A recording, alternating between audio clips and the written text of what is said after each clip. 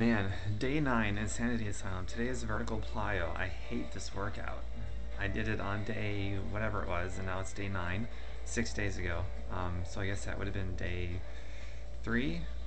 Yeah, day 3. And the first time I did it, I sucked at it. I failed several times in the warm-up and throughout the entire workout, and it was so difficult on me. It was bad. Hopefully today I'll be better at it. It's only the second time I've done it. It's this workout right here. If I left this up to my attitude and how I felt today, I would not be doing this workout. I just wouldn't work out today. So that's proof positive right there. If you want to succeed at anything meaningful, do not rely on your attitude. It's too fickle. You will not do it on the days that you don't feel like it. In fact, that's one variable that separates the winners from the losers. The losers depend on attitude, so they don't do the thing when they don't feel like it. And the winners have a drastically different philosophy that they rely on versus their attitude. They rely on a supportive philosophy, and they win. They do the thing every day. And wow. So my introduction to today's workout is a motivational talk.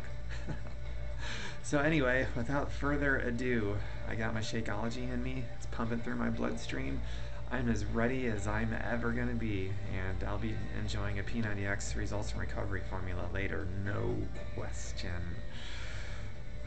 I invite you guys to do this with me, and if not this, then something to better yourselves over your health, your brain, your mind, your body, your spirit. Do something challenging, nothing easy, something challenging so it's worthwhile. Pay the price to achieve your big tasks, and change your personal philosophy if you haven't done it yet. Don't rely on your attitude.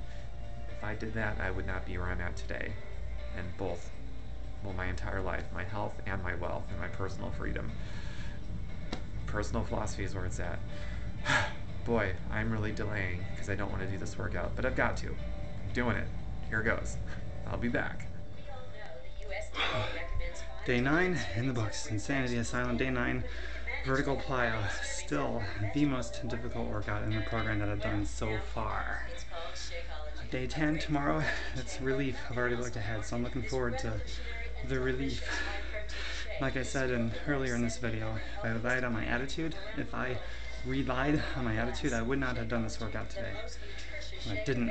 I relied on my belief, my dreams that are bigger than my obstacles.